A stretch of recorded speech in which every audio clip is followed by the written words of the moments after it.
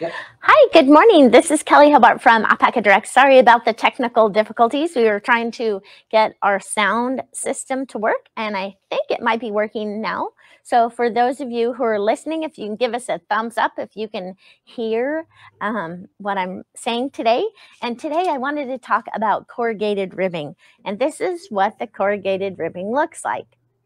And I wanted to talk about this lovely little cast on the bottom that you can use to cast on for your corrugated ribbing that is very simple. And so I wanted to take a look at that. And then maybe some characteristics that of this corrugated ribbing that you might find interesting and or useful when you're going to go ahead and do it for your project. So what I was thinking about doing it is doing it on the edge of this lovely cowl pattern, and it's a praying mantis cowl pattern. And I'm not even going to try and tell you the lady's name. It is right here on the bottom. That's her name. And it was a pattern that I found on Ravelry, and it is, I just love it. And it'll be great. This pattern is going to be great for ladderback jacquard. And I'll be talking about that in a upcoming episode, but I want to just put this on the edge of the cowl on either side of it. So I was just looking at the characteristics. I had never done this corrugated ribbing before. I've seen it a ton. I just haven't used it in any of my projects. And so far, let me show you just a little thing about it. Do you see how it's not super stretchy? That it looks like ribbing, but it almost reminds me of color work, because if you look at these socks here, and this is just 1x1 ribbing, you could see how stretchy this ribbing is, right? So the corrugated ribbing doesn't have as much stretch. So the first thing I would say, if I was going to do the corrugated ribbing, I would definitely choose a larger needle when I go to cast on. Hang on a second. So some people are all coming in. So. Good morning. It's so nice to have you here with us. Sorry about the technical difficulties. Oh, and while I'm at it, and I might as well mention that every week we give a prize. And for this last week, the winning color was for some lovely Comfort DK. And this is a great yarn if you're allergic to wool. And it is a nice holiday color set that I thought would be great to send out in the mail. And let me read. I'm looking for... Where is it? It's 50% superfine nylon and 50% superfine acrylic on this DK. But if you feel it, you see how it's not shiny? The colors are not shiny at all. And it knits up beautiful with a little bit of halo in the yarn. And so that's kind of popular, having the halo. So you get that in this Comfort DK, and you don't have to do anything extra. So say hi to Canada. Good morning to all of you from Canada. Thank you for joining me today, and New York. That's fantastic. I bet the weather is changing in New York, huh? It probably is cold there right now. We need to get out our knitting and our slippers and all of those lovely things, because the weather is changing. So for this week, I was thinking that we could offer a prize of these two colorways, and the purple or the red. And this is Bravo Petites. And what this is 100% baby alpaca made in Peru. And it is a lovely yarn. It feels so soft. And if you want to be warm, alpaca is wonderful because it's a hollow core fiber, and it insulates. The air gets trapped in the fibers themselves in the core and just heats you right up. So what colors are they voting for? Purple or red. Purple or red. Hold on. Yeah. Can you see it there? Purple or red? Yep. And it's a great yarn. I've probably made, I don't know, 5 million projects with baby alpaca yarn. It's one of my favorite yarns ever. So let's take a look at this ladderback jacquard. So for those of you who have never seen this before, again, I'll show it to you. That's what it looks like. It's like two-color ribbing, but they call it not ladderback. Sorry, it's corrugated ribbing. I'll be doing the ladderback jacquard in a future episode. Yes. So let's take a look at this. It is so cool. It kind of reminds me. Yes, Jim? Hang on 1 second. They wanted to know about the discount code. There was a code for the yarn. Oh, yes. Yeah. Every week we offer a discount code for our whatever yarn we're featuring for the prize for the week. And this week is Bravo, the Petites, Baby Alpaca Petites. And the discount code for that is TT122. And it's for today only, for 10% off. And Meg will, if she hasn't posted that, I'm sure she will very soon. So that's fantastic. Now let's take a look at our corrugated ribbing. And this corrugated ribbing can be used anytime you're doing ribbing at all, provided that you remember that it's not going to be this stretchy. It's going to be more like this because it's more like color work. So you see how this doesn't have a lot of stretch? This has a little bit of stretch, but not a lot of stretch. So something to keep in mind. But it adds, I think it adds a little bit, don't you think it adds a little bit of flair to your project? It's kind of cool, huh? And this is 2 by 2 here, and then 1 by 1 here. And I just knit this sample up this morning just so I could show you, and kind of, because I had never done it before. It's like, how the heck do you do this? But it's totally cool. So we can use this for edges on our scarves. We can use it for edges on our cowls, edges on socks, cuffs, anything like that. Mittens, you can use this on all kinds of things. So it's kind of cool. How come it's so different? Like you don't never see it much. You do see it a lot. If you look in, it on different forums and things like that, it is actually present. So I'm going to just knit this first stitch. And then you can see that I'm on the right side of my work. So in order to purl, see, I've knit that first stitch. And then you got to get this blue yarn. Just move it out of the way. And then this, oops, you have to bring the gray yarn forward. And then you would just purl. And once I get away from the edge, I kind of do a better job of controlling what I'm doing. But on that edges, it's a little bit hard. Oops, see how that blue yarn needed to go to the back. And then everything, once everything is in the back, then you can knit that next stitch.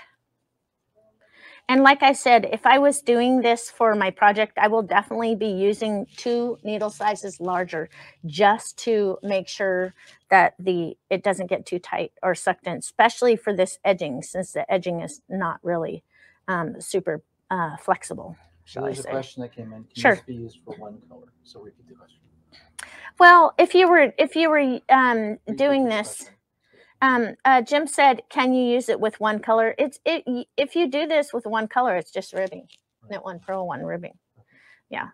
And so that is, so you see how I moved both the yarns to the back. Let me move this little hair out of here.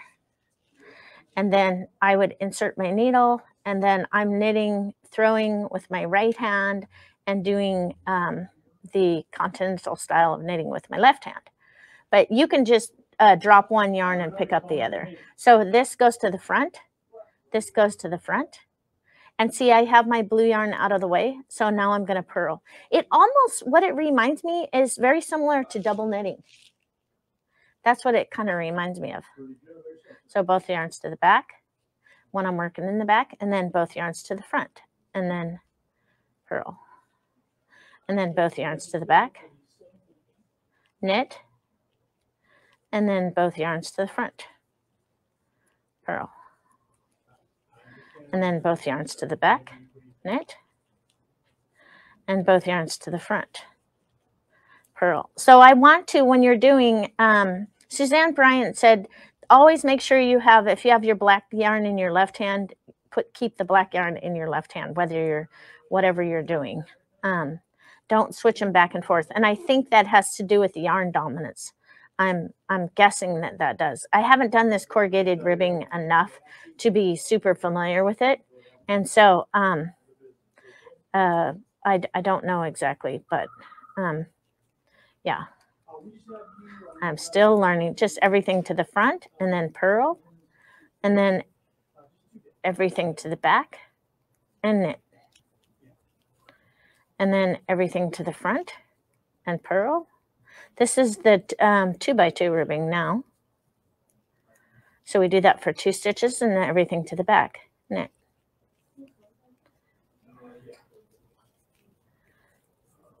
And you just leave that black strand there, and then everything to the front, purl. And then everything to the back, knit. And I'll show you in just a second what is going on this next row here, so you can see what the wrong-sided row looks like. Oops, see on here, you see how I didn't move my blue to the back before I purled, which is fine. All you do is you try to go back, just slip those stitches back, and then put this in the back. And then that's how you fix it if you run into that problem and have that problem. Okay, so then we have this in the back, and we're going to knit, and then we're going to knit. Okay. And then, oops, do you see those two strands right there where I messed that up? If you do that on yours, it's just from having the strand of yarn in the wrong place. Because this is the right side of our work and we don't want it to show, just go back right there to those two stitches, drop them off your needle, grab this strand and put it over the top, and then put those back on the needle with the right hand leg in front. So your stitches are mounted correctly. And then you see the right hand legs in front, that's mounted correctly. And then let's go back one more time. Here's this one. The strand of yarn is going across the front of my work. Not good. We don't want that. So what I'll do this time, let's see if I can just lift it up. There you go. And then just flip this right on over the back. Like that. Now it's in the correct position. Now let's take a look at the other side and see what we can do there. I want to do just a couple stitches, and then I'll show you this fancy dancy cast on. And the cast on is just doing a long tail cast on with one little trick. See how this strand is just caught there? Just bring that right up over the top. All the pieces. There you go. And then put that back on your needles. And that one strand was being a little funny.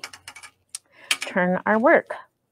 Okay, now we said our right strand is going to be in our left hand, and it will eventually. I'm going to do the first couple stitches.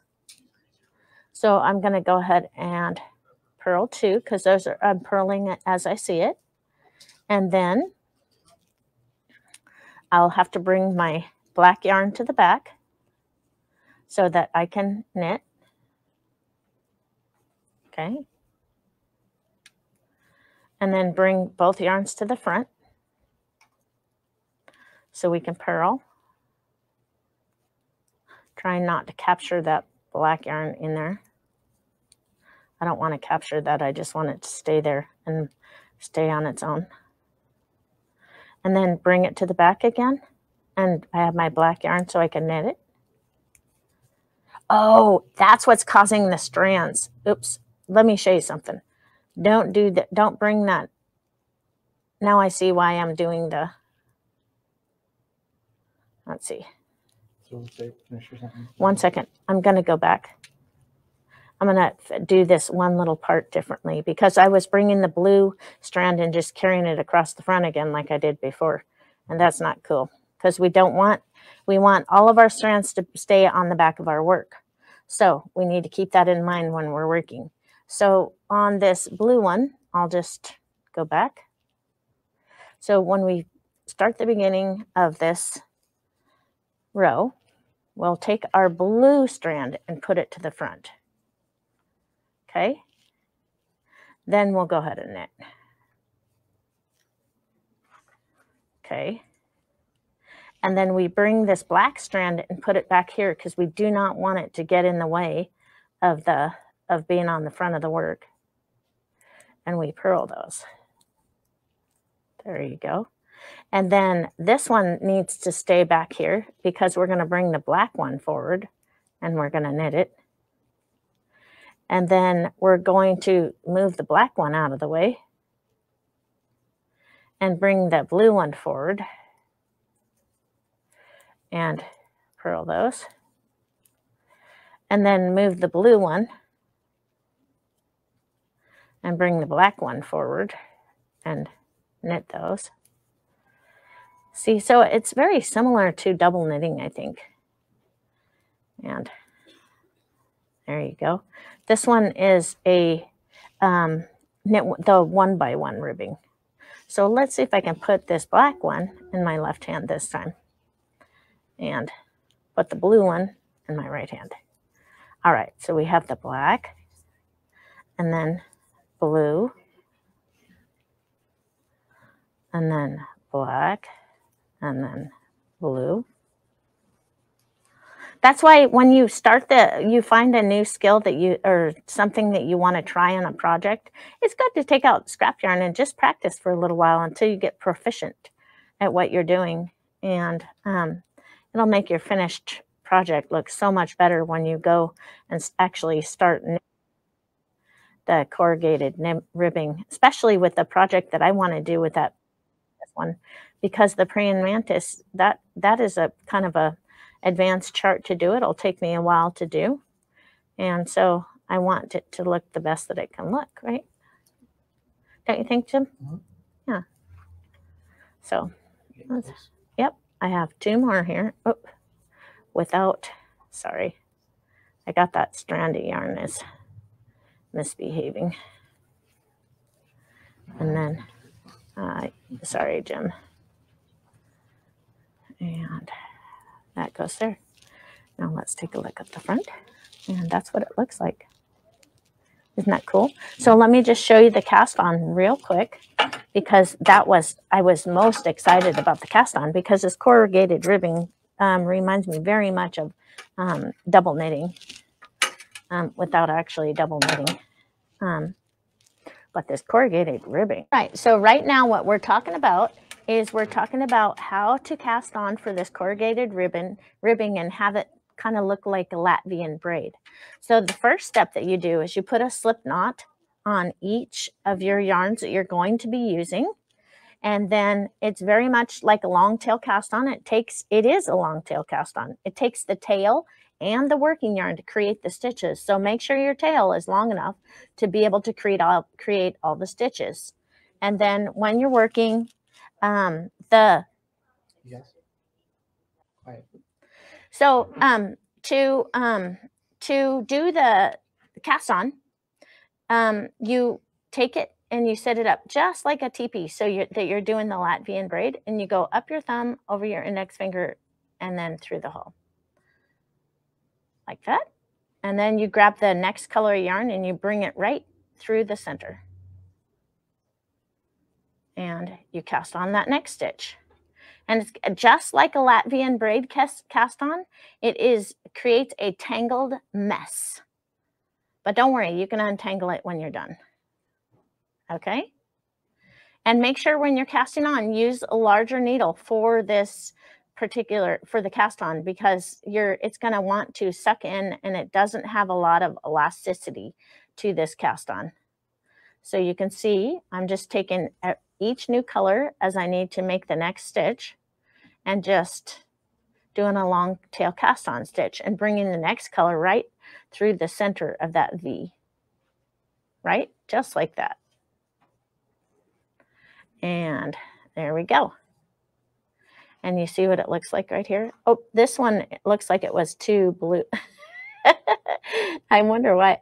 It probably got pulled. I'm not sure why. Let me look and see why there's 2 blues right in a row. Let's take a look at it. So that is one blue. See if we can do it and make it so there's let me see what this blue is. Let me recast that blue on just to make sure it's just right. So it went straight through the center, because you want 1 stitch in one color and 1 stitch in the other color. Unless, of course, you're doing 2x2 ribbing, in which case you would want 2 stitches in a color and then the next 2 stitches in the next color. And you want to snug it up, but I'm trying not to snug it up so tight that my cast on edge is like sucked in. But like I said, if you use a needle that's 2 sizes larger, you shouldn't have a problem with that at all. And you can see, Jim, can you show them how the yarns are getting tangled on the bottom here? Yeah.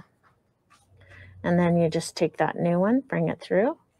Now let's take a look on the bottom here. There you go. See how we have one in the gray, one in blue, one in gray, blue, gray, blue, gray, blue.